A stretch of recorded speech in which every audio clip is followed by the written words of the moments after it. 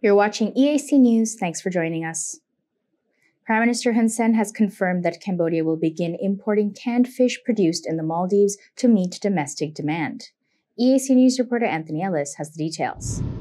In a press conference with the Maldivian President Ibrahim Mohamed Saleh on Monday, Prime Minister Hun Sen stated that although Cambodia has its own freshwater and saltwater fish supply, it is still not enough to meet the domestic demand, especially when tens of thousands of cases of canned fish needed to be supplied to the flood victims every year.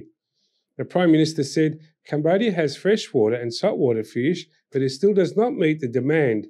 Canned fish is probably the most likely to be imported into Cambodia because we consume a lot of canned fish every year. Just a few months ago, Cambodia supplied 100,000 cases of canned fish to the families who were affected by severe rains and floods.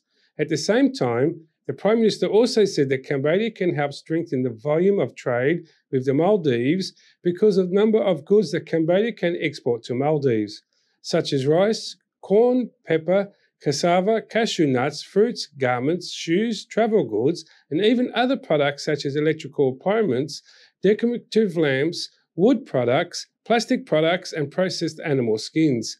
The Prime Minister stressed that these products exported to Cambodia would not only support people from the Maldives, but also to many tourists who visit the island nation every year. Anthony Ellis, EAC News.